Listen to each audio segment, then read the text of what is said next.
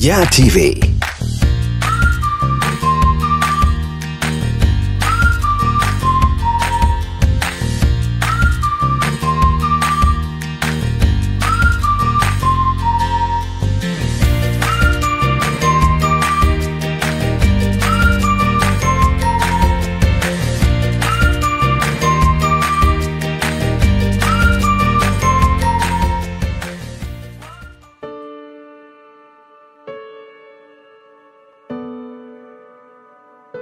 The inaugural issue of the Freedom's Journal was published on March 16, 1827.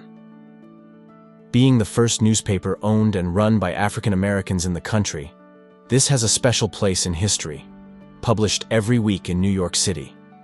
The Freedom's Journal has three main goals: to address social concerns, fight racial prejudice, and provide black voices with a platform.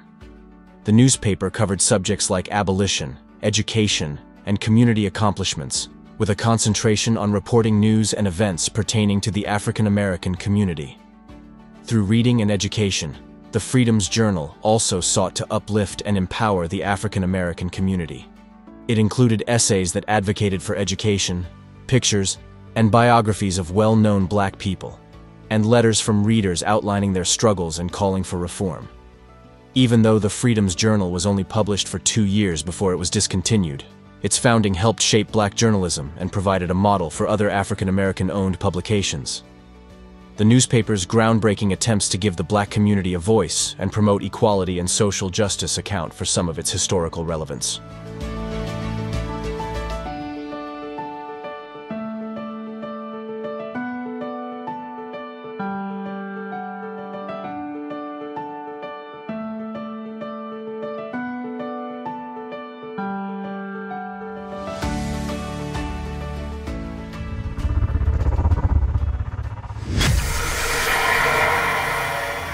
Yeah TV. Bridging Continent.